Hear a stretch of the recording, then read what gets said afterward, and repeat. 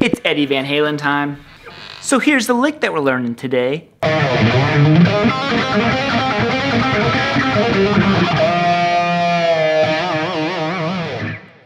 That's what's happening. We're learning an Eddie Van Halen lick. Now I taught this lick in a short a while back, and a lot of you guys were like, hey, I wish you would teach us again, but not make it so short. So here it is, here's that video lesson. Now this is a very simple idea that Eddie implements in I'm the One, Feel Your Love Tonight. I mean, it's in the jump solo, it's all over the place. It's this idea of him moving this shape across the strings. Now what he's doing is he's using what's called sequencing. He's adding a pattern to these certain notes and playing it across the fretboard. Which ties in nicely to the sponsor of today's video, me, and my new course, Essential Sequences, 3-Note Per String Edition. If you want to check that out, it's on sale this week for the launch week. It has tons of stuff like this. If you get anything out of this lesson, check out the course. It has lots and lots of these sequencing ideas that is just gonna open up the fretboard for you, because it really helped me out when I was learning how to do this stuff. So anyways, into the lick. So here's the kind of the idea that we're working with here. Now you have to think about things in the way that Eddie did. Eddie didn't view things like, oh, I'm gonna play this scale, I'm gonna do this. It was very pattern based is really what he's doing. So in the past I taught you this idea, where Eddie took a pattern and just moved it across the strings. This idea is very similar, but slightly more complex.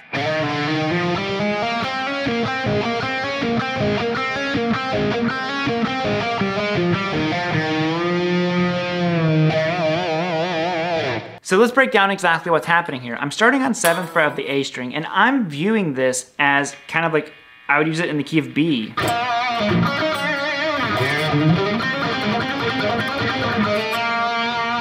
You know, that's what I'm thinking of this as, being out of the key of B, this particular lick.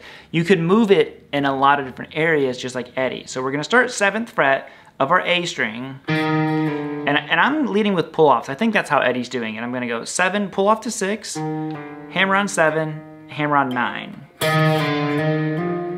Now you're gonna go down to the D string and you're gonna go 6, 7, 9, all hammered on. Okay, so you have, and it's real quick. It's not like drawn out.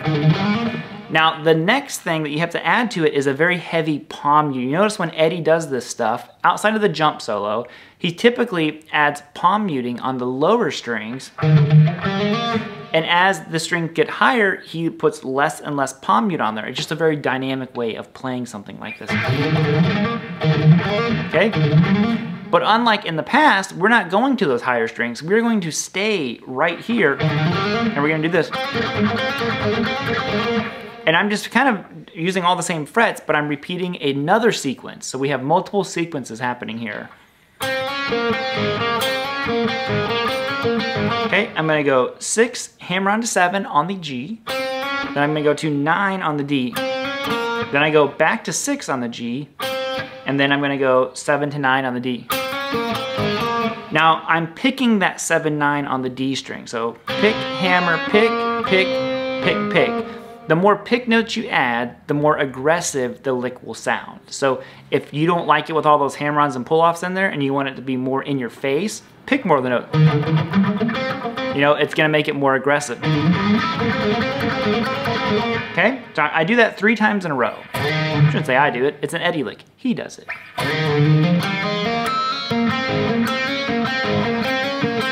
And now we turn this lick into a descending sequence. We're gonna go like this.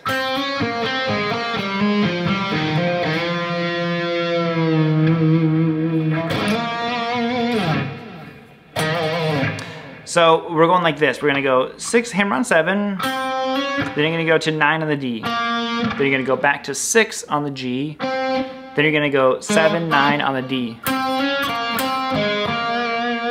Okay? Now, like I said, it's kind of tricky here because of the way Eddie does things. This would work over B, but you'll notice he resolves this lick to an E, so it can work over E. When you're playing very shape-based, it's a Wild West. You know, there's a lot you can do with it in different keys, and also B and E are very similar. So we have, okay, we've got that.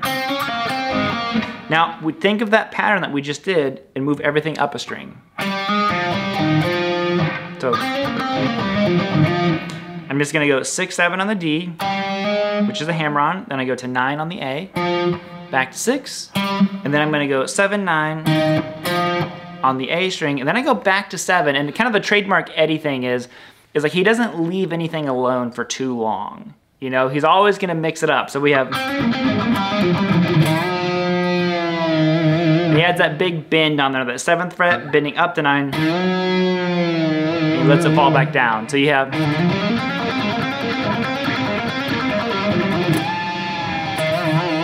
he won't just take the same shape and just play the same thing forever. He's always tweaking it and twisting it a little bit. So it's a really cool thing with Eddie. Again, that descending. Work on how much palm muting you want. I do pretty heavy palm muting on those. You know, he'll do the same thing when he's on the higher strings too. So there you guys go. I hope you dig another one of my favorite Eddie licks. It's so fun to play his stuff. He's just, I mean, he was the man. He's my favorite guitarist ever. So if you would, check out the new guitar course. It's linked down below.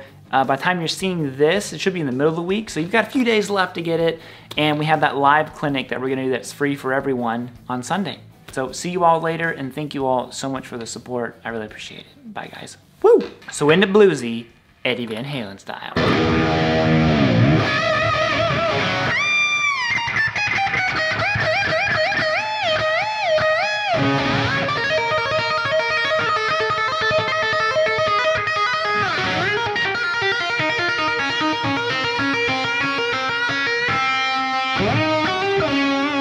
Oh, there it is. Bye, guys.